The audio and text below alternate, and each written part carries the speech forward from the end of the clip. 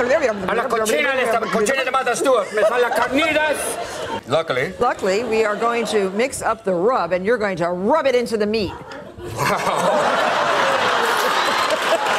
Luckily that I had that experience from the ages 12 to 22. I'll be rubbing the meat, as we say, for the little children look away from whom. I warn you not to rub it too hard. No, except on the steak. On the steak, yes. Yeah, no other place because it's a little bit spicy. Yeah, well.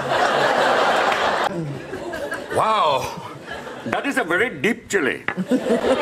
Very powerful chili that will make the whole body react and all the chakras be very powerful. 1 teaspoon cumin. 1 cumin. Knock, knock, cumin. A very old Indian joke. Knock, knock, cumin. Yeah, you got it. Right. If you ever want to be in an Indian video, try this. You have to just simply do this. Change the light bulb, change the light bulb, change the light bulb. Okay. Yep, you get that meat ready. Who's your daddy? 1 teaspoon. Okay. 1 teaspoon of.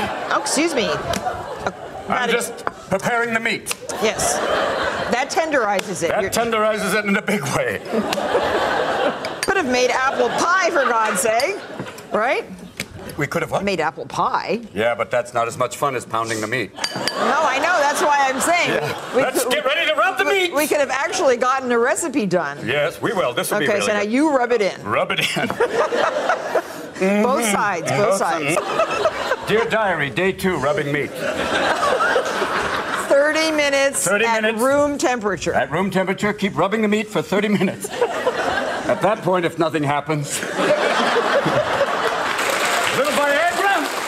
No Viagra. Right, that'll be... No. Then you have the really...